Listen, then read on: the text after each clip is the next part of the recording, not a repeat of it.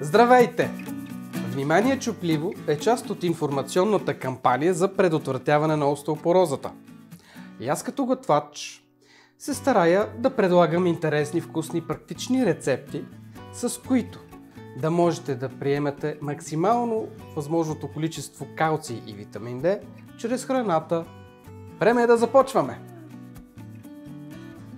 Пролетните зелени рецепти винаги стават по-вкусни, когато ги отцветим и обогатим с оранжево. Нарязвам моркова на малки купчета.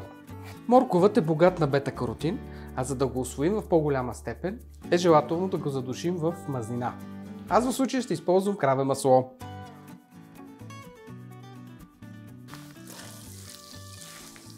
Така супата става и по-красива, с един приятен златист цвят. Ако все пак решите да избегнете маслото, ползвайте зехтин, но не го нагрявайте много. Затоплете го леко и сложете моркова. Оставете да се задуши за 1 до 2 минути на умерен огън. Следващото, което трябва да направя, е да сложа пресен лук. Ето сега тези пресни стръкчета ги нарязвам на дребно. Те много бързо ще се задушат и така ще подсиля вкуса на супата от лапад.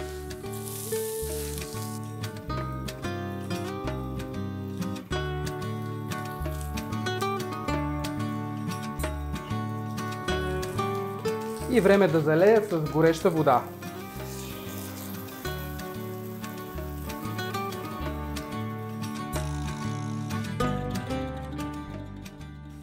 Посолявам и така оставям зеленчуците да врят около 10 на минути.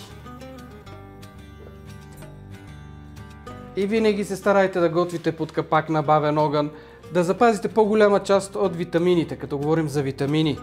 Ето го този истински букет от витамини в природата. Не е нужно да се ходи до аптеката. Лапад, щафел. Сега на по-старите листа късаме ето тази задната част. Просто е жилава. Ако имаме възможност да вземем само от центъра на туфата, крехки листенца, идеално. Ако не, е така от горната част, махаме това по-жилаво, тази жилава част. И така, лапада е богат на витамините А, Б, С, Е и К. Всички те са много важни за нашето здраве, помагат на зрението, на костите, подсилват имунната защита, много може да се говори. С лапад правим много пролетни ястия в нашата национална кухня. Като започнем от различните видове баници, минем през чорбите и в някои райони плънката за дроб сарма или за печено агне също е с лапад. Така че по-често наблягайте на този зеленчук. Нищо не пречи да се разходим в природата, да си наберем здраве, защото движението е много важно за предотвратяване на остеопорозата, както и правилното хранене. 20-30 листенца според големината, около 200-300 грама и ги нарязваме на парченца.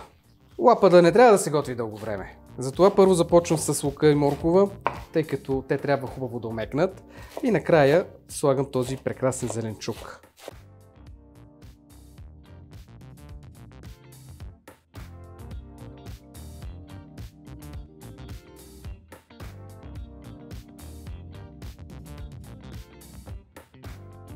И сега, с какво да ароматизирам тази прекрасна супа?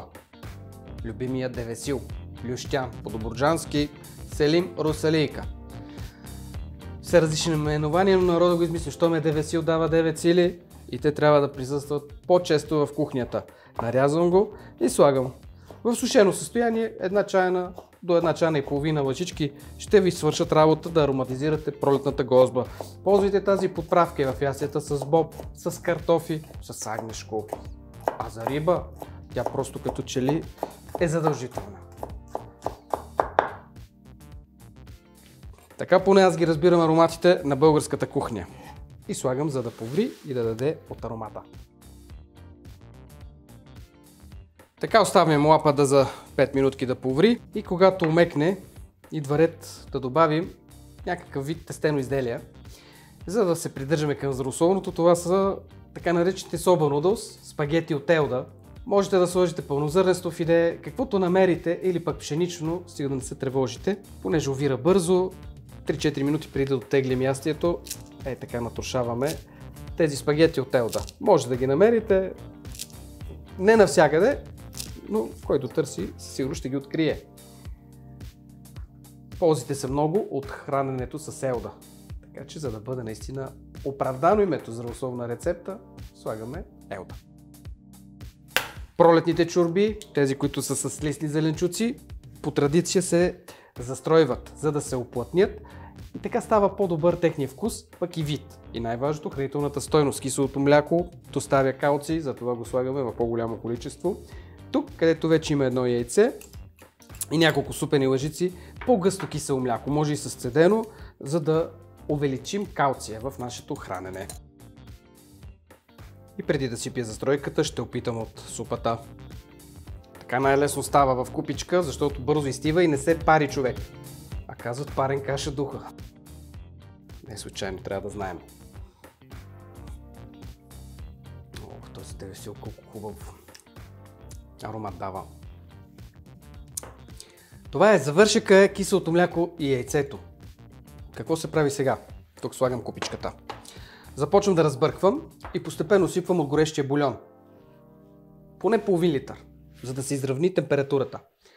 Изгасвам котлона и щом супата спре да ври, застройката мога да я върна и да разбъркам внимателно. Това е с цел да не пресечем супата.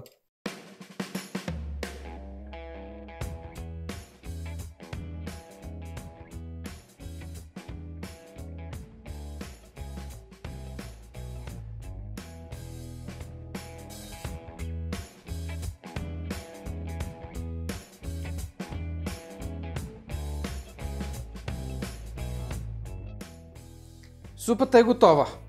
Можете да я застроите и с сметана, за да увеличите калция по същата технология. Яйце, сметана, бульон. Разбивате и слагате накрая, когато е готова. И не похупвайте, за да не се пресече.